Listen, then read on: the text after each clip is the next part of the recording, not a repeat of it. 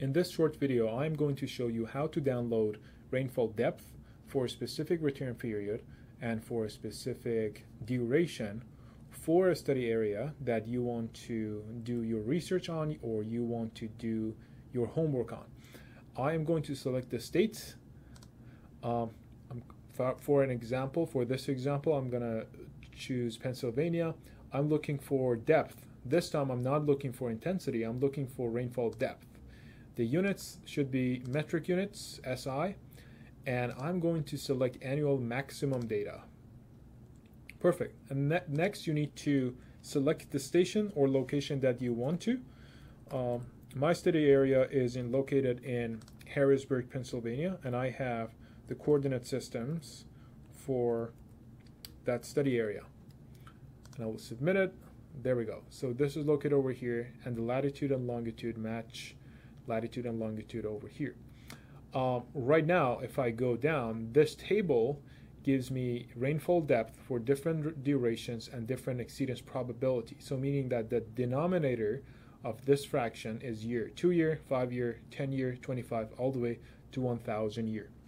What I want to find is for 25-year rainfall and 24-hour rainfall. So this is 24-hour, this row, and 25-year would be over here. So the value that I'm looking for is 137 millimeters.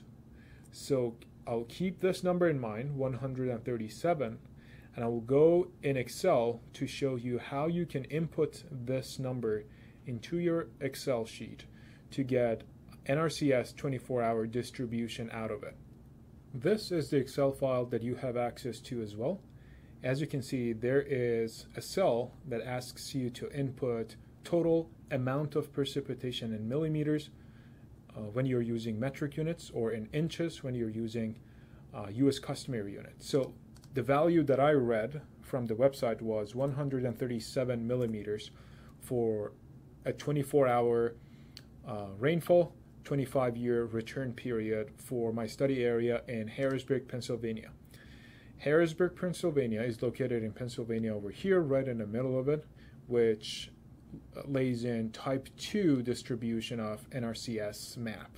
So what I'm going to use is this column, which is type 2, and it represents fraction of rainfall.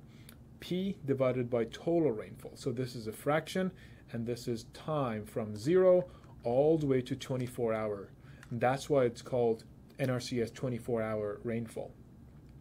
All right, so I'm going to create a column over here. P in millimeters is going to be equal to the ordinates of type 2 rainfall times total rainfall. I'm going to press F4 so it locks that cell for me, and then calculate it for all X values or all time from 0 to 24 hours.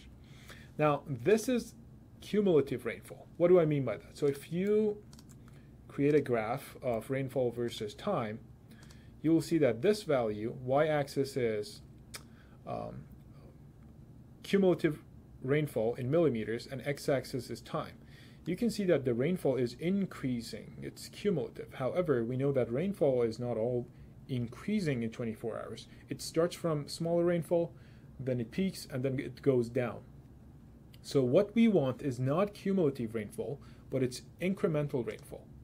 So I am going to write over here incremental rainfall in millimeters, and it's going to be, the first one is 0, the second one is going to be the second ordinate of rainfall minus the first ordinate of rainfall.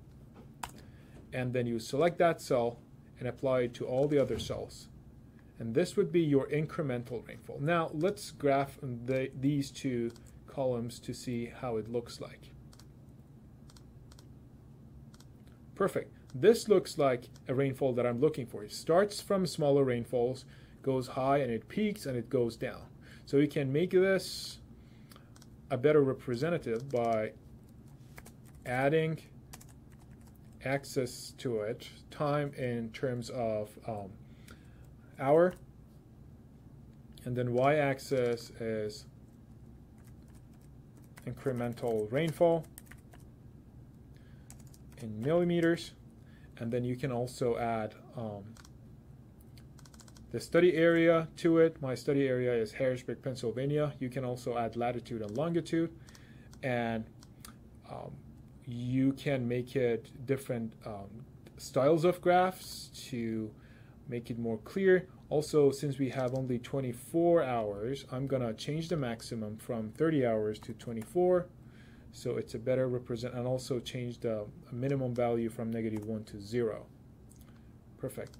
So this should be a better representative of rainfall, and also it shows you the NRCS 24-hour rainfall for the return period of 25 years. Similarly, you can do the same process for different regions, for different locations, and for different durations.